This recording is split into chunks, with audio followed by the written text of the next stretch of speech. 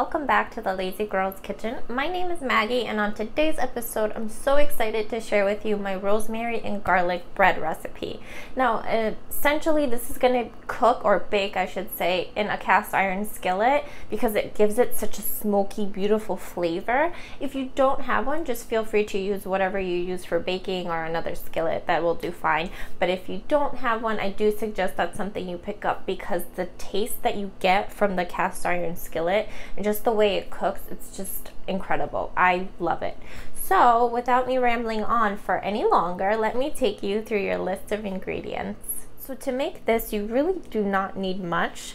You're going to need some all-purpose flour, some dry, active dry yeast, some salt, some chopped up garlic, some fresh rosemary, and then some warm water. So the first thing we want to do is we want to activate our dry yeast. So what I'm going to do is I'm going to pour my package of yeast into my warm water. It's very important that you use warm water because cold water is not going to activate the yeast. So I'm just going to let this sit for about a minute or two and still it until it starts to get really frothy, and then I'll meet you back here for the next step. So my yeast is all set. It's starting to get really fluffy, so I'm going to go ahead and add in some salt into this mixture. And I'm going to give this a nice stir.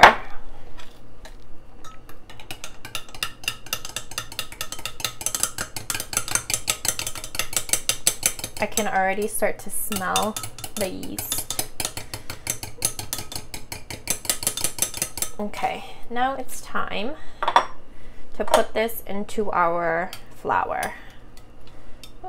Make sure everything's nice and dissolved. Okay, I'm gonna add this into our flour mixture. And I'm gonna start to mix this up.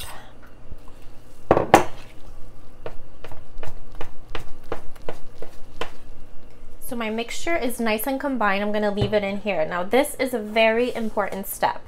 You're gonna take a clean kitchen towel and you're gonna cover your mixture like so.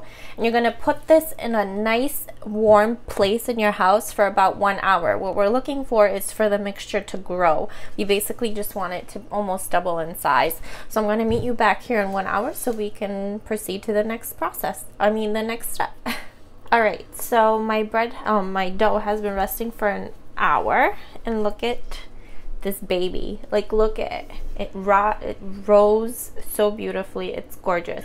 So for this stage, you're gonna need some olive oil. So you're gonna put some olive oil into your cast iron skillet because we're gonna transfer this from here to here. You're also gonna need some additional flour. This is going to be very sticky, but don't you worry, it'll all work itself out and it's going to be delicious. You're going to sprinkle some flour over the top. You're also going to get nice and floury hands. We're going to move this over. Look at this. I love dough. Like I said, it's going to be sticky, but at the end of the day, it's gonna be so good. We're gonna take this out of our bowl and we're gonna transfer it over into our skillet.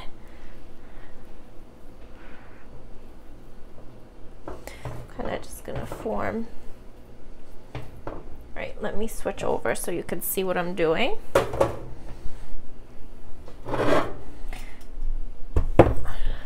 Okay, so the dough is now in here. I'm going to take the rest of the dough that's in here and kind of scrape it out because no man left behind. All right. I'm going to just kind of put it together a little tiny bit. All right. That is good for me. Let me move this out of your way. That is good for me. So what you're gonna do now is the second step of rising, is you're gonna cover this with your dish towel again for another 30 minutes. And then we're gonna let this rise beautifully so it covers your entire pan. And then we're gonna finish it up before we put it in the oven. Okay, you guys, so before we go any further, you're gonna preheat your oven to 400 degrees. You wanna get that out of the way. So when we're done prepping this, you could just stick it in the oven. There we go. Da-dun, da-dun, da-dun. It grew nicely. It's not perfect, but that's life. I don't care. It's gonna get perfect in the oven. You just wait and see. So we're gonna finish this bad boy up before we stick it in the oven. So what you're gonna wanna do is drizzle some olive oil over the top. Actually, you know what I'm gonna do? I'm gonna do this. I went kind of heavy on the olive oil at the bottom of the pan. So I'm just gonna take it from the bottom. So I brushed my bread with some olive oil. Now taking a knife, I'm gonna go ahead and kind of cut into it a little bit, like so. Just to make like a nice little, I don't know, design, I guess you could say. And then to finish it up, what I'm gonna do is I'm gonna sprinkle it with some salt.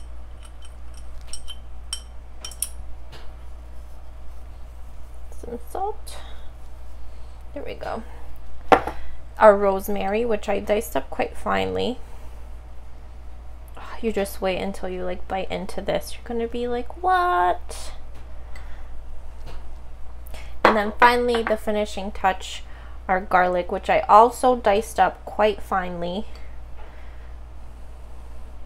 And the garlic is gonna get nice and brown and golden. It's really gonna bake into your bread. So when you bite into it, you get that rosemary garlic crunch. Oh, you just wait and see. So this is gonna go into your preheated oven for about 35 to 40 minutes or until it's nice and golden brown. And when it comes out, I'm gonna show you what it looks like so we can try it. Okay, so my bread has been out of the oven for like 30 seconds and I could not resist it because it smells so delicious that I had to try it. So I cut a little piece off. I would show you what it looks like. It's behind me if you can see, but the skillet is still so hot that I just don't want to touch it. So I cut a little piece off and I just put some butter on it because to me, bread without butter is not bread. So I needed to just do it. I just want you to hear the crunchiness of this. You hear that? The outside is perfectly crunchy and the inside is soft and fluffy and full of flavor.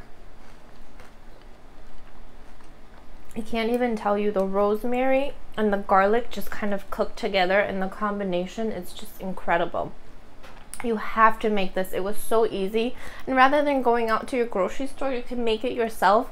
Keep it in the freezer, and when you need it, just take it out and it'll be nice and fresh for you. It's definitely worth it. It's so good. I promise you. I would not lie to you guys. We're friends now. I wouldn't do that. So make sure you head over to www.thelazygirlskitchen.com to get this fantastic recipe. Make sure you subscribe and give me a big thumbs up. I'm going to continue to keep eating, and I'll see you guys next time. Bye!